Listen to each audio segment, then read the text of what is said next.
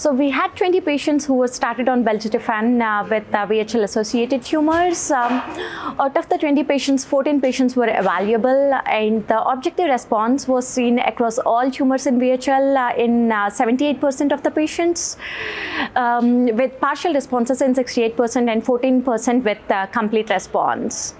And the disease control rate was seen in 92% of the patients with VHL-associated tumors across all kinds of tumors like renal cell cancer, pancreatic lesions, and CNS hemangioblastomas. And the objective response rate in renal cell cancer VHL-associated tumor was seen in 23% of the patients, and the objective response rate in pancreatic lesions were seen in 53% of the patients, with 10% being complete response, which is pretty good for these patients with pancreatic lesions.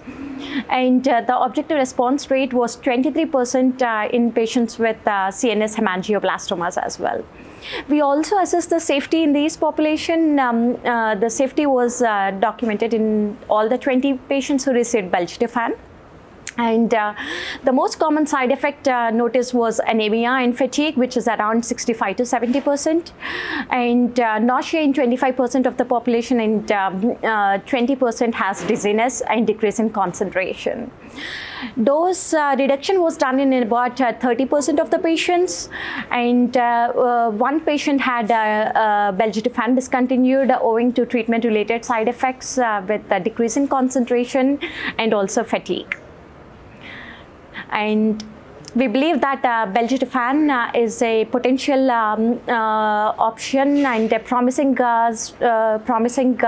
systemic treatment for these patients with VHL-associated tumors, and it's relatively safer drug to tolerate as well.